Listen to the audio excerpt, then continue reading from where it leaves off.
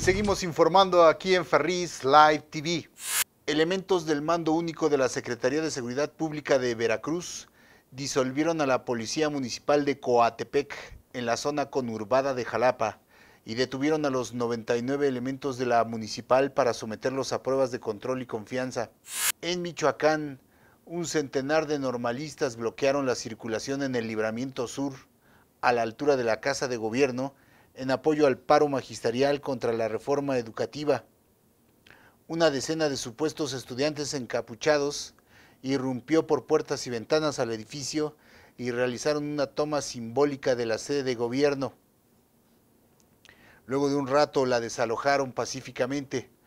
Los maestros bloquearon oficinas del INE y desalojaron a los trabajadores como parte de las movilizaciones en contra de las elecciones del 7 de junio.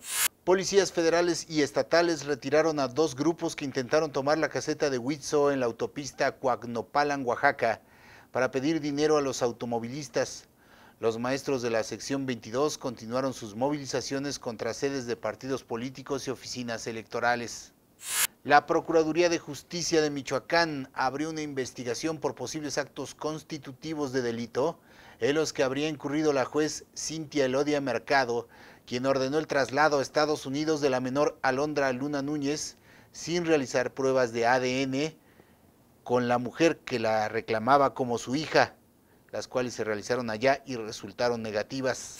En el mundo, el Vaticano descarta declarar una alerta especial luego de que fuera descubierta una célula terrorista que presuntamente planeaba atentar en contra de la Santa Sede.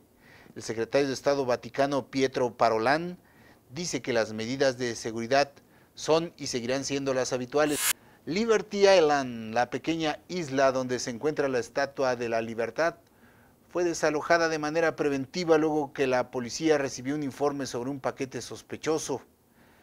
Se trató al parecer de una falsa alarma luego de que la policía con perros entrenados y equipo diverso realizó una revisión exhaustiva. Siga con nosotros aquí en ferris.com.mx, la casa de la revolución del intelecto, y manténgase al tanto. Feliz fin de semana.